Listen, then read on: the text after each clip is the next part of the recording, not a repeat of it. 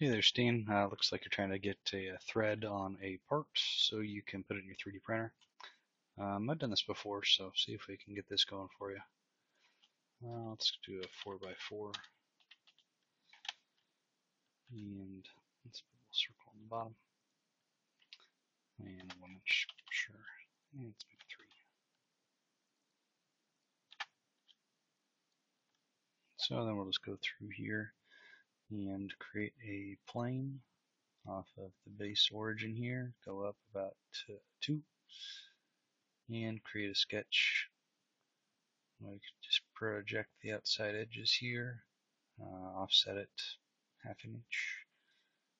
Could make those construction to make it easier, but let's do it this way.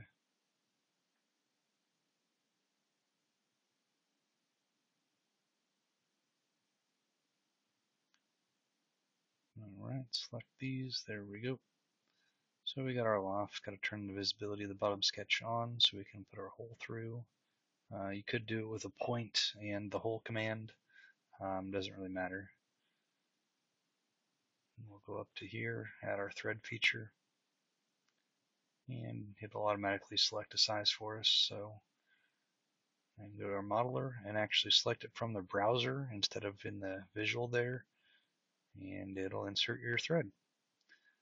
So that should get you going. You can add a chamfer to the top and bottom if that helps go a little easier, depending on what you got going on.